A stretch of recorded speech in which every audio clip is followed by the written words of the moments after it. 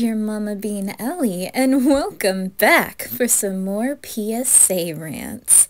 I am your host, Ellie Stitches, and yes, as you can tell, I'm using, once again, Bjorn Andresson as my background.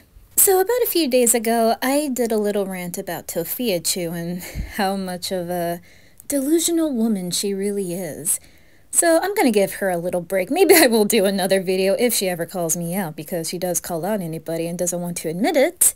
I also put out a community poll on who else I can talk about, and I just thought of 3 people that I can rant about and talk to you, Beans, about not becoming these types of people. It appears Big Ed won. To any of you Beans who don't know who Big Ed is, let me give a very small summary on who he really is, okay, Beans? And then we'll talk about him on why you should never be like Big Ed. I like the view. You do? Yes. You're my best view. Yeah. I mean You're it. so sweet. So who is Big Ed? Well, he starred in a reality TV show called 90 Day Fiancés, and he is one of the components, you know, trying to find love and a woman to be with for 90 days to see if they can get married or not.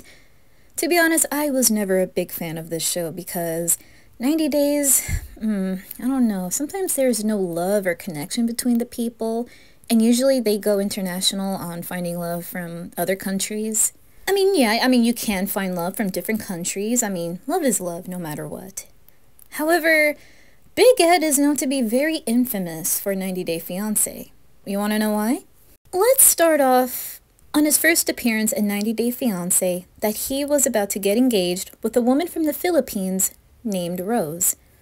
However, there is something strange about the two. You see, Big Ed was 54 years old back in 2019. And guess how old Rose is? She is 23. What? What the fuck? Yeah, quite an age gap right there. However, throughout the episodes with Big Ed and Rose, we get to learn more about Big Ed, and let's just say there was a ton of red flags about him. Fellas in the back, my fellow gentle beans, I'm gonna teach you how not to be a total D-bag to a girl that you're trying to impress, or want to marry, or be engaged, or be with. Feel free to take notes or write down on your phone because it's very important. The first one is, don't lie to your partner. Because what Big Ed was doing back then, on the first episode with Big Ed and Rose, they were in a long-distance relationship from the Americas, from the Philippines. What he did was that he catfished Rose. Well, I wouldn't say catfish. He mainly just lied to her by saying, oh, I'm actually not 5'3", I'm actually 4'11". I've been keeping a few things from Rose, and is my height. I'm 4'11", not 5'2". Yeah, fellas, don't lie a woman about your height because... no hate on the short guys. I think you all deserve some love too. It's just, be honest. That's all. Just be honest. Oh, but there's more. There's another thing that he's keeping from Rose. Are you ready for it, Beans? There's another thing, and that is, I don't want any more kids. I want to get a vasectomy, but I don't want to tell her. So the plan for all of this for the relationship was Rose wants to have another baby, because currently she has a baby boy named Prince. However, Big Ed wants to get a vasectomy just so he doesn't want any more kids. What's even more effed up is that he kept this from her and he's planning to get it without telling her. And throughout the entire show, after telling her that he had a vasectomy, she was heartbroken. She was crying. Like, how can you not tell me that, Big Ed? I wanted another baby. So last night, remember, you're talking about you wanted more kids. And I want to be honest with you and tell you that having more kids is not something that I want. In fact, before I came to see you in the Philippines, I had scheduled 2 appointments to have an operation. It prevents me from getting you pregnant. Why you not tell me last night? I didn't know how.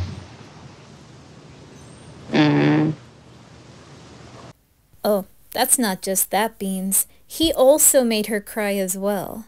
So during the show, you know, they got to meet each other, and yeah, she was a little disappointed about the height differences. And oh my god, this just made me hate Big Ed. So Big Ed thinks, fellas, please, just don't think this on a girl. Big Ed thinks, like, he wants to get to know more about Rose and her past relationships. Because, you know, she had a little boy, and he wants to know about her past relationships and wants to get an STD test. An STD test from her to see if she does not have any sexually transmitted diseases. To be honest, to me, that is the most up thing Big Ed has ever done. If I was going to get married to someone who has had a past relationships, I don't want to know. Like, it doesn't matter. The past is the past. It's about the future. Keep moving forward. But Big Ed just wants to know about her and make sure that she's not sleeping around. Guys, just never say that to a girl or even think that she is sleeping around, because Rose is actually a very sweet woman. She wants to focus on the future, but Big Ed just ignores that. Seriously, guys, please, just don't, you don't want to do that. So there's a test that you can take. You test me? No, yeah, it's a test for I don't know if you understand it. It's STD, which is I think it's a blood test, and they just test to see if you have like sexually transmitted disease. So I was asking if you're willing to take that test. I'll never ask you another question about your past. I'm disappointed. Once again, guys, don't do that, okay? Because you will make a girl cry. So moving on with the other red flags is he's also very shallow. You see, Big Ed was living in California, which all the beautiful people are living in California. He lives on society's beauty standards. He likes women that are beautiful, luscious, thick, curvy, and hairless. Seriously, if he ever sees like one little pinch of hair on your leg, like a little bit of leg hair, he's turned off. So at a hotel Big Ed and Rose were staying at, let's just say and Big Ed said something about Rose's legs, saying that they were hairy. And he made her shave her own legs. Yeah, he made her shave her own legs. You want to know why? Because it's gross. Ed, you know women can be hairy too. Same goes to men. We women, we do like to shave, or sometimes there's some of us that likes to leave our hair growing because, you know, it's natural. Women's hair on the arms, the legs, the pits, the stomach, even the face too. Women can have mustaches too. It's natural. He just made her feel so insecure about herself. Seriously, guys, don't make a girl feel insecure, because we women are very emotional and can get really insecure, especially of our bodies or what we have in our bodies. Please, just don't ever do that, okay? Don't be mad at me, but last night when I noticed that your legs were kind of like mine. They were hairy. What? Yeah. So I don't like leg hair. It's gross. Look, I know all guys are not like that. I guess some that do like leg hair, some that don't. I mean, we all have a difference, but something like that just doesn't feel right. It's like commanding her to wear makeup or commanding her to dress in this way. It just sounds a little forced right there, or in my opinion, it just doesn't feel right. Throughout the show, their relationship did not last long because Big Ed was being extremely shallow with Rose, her family, and the place where she was living at in the Philippines. And now Big Ed appeared in 90 Day, The Single Life? I think so. But yeah, he was eyeing on another woman who is also younger. In fact, she was like 29, but that's still young. Her name was Liz, and yeah, her and Ed had a bunch of beef together. Like, I feel like their relationship felt very forced, really toxic, and not really romantic in a way. There would be a few times Big Ed would try to force himself onto her, like kissing her on the first date or making sure she's not talking to other guys because he wants to claim her. Guys, don't ever think like that as well. Like, don't think like all women are the same thing. Like, don't be an incel, okay? I'm not trying to call you all out. It's just don't be like Big Ed. Don't think all women, like, just because some women have guy friends does not mean they're cheating on you. Heck, I have guy friends, and I see them as the brothers that I have never had in my life. Some of them I knew since high school or when I was a young adult, but still, they were like my brothers. And Papa Bean is fine with it because he trusts me. He knows that I would never cheat on him and hurt him because he is the only man that I would ever fall in love with. Every time when I say, like, I'm in love all over again whenever I see him. Anyways, back to the topic. But Big Ed, he somewhat acts like an incel.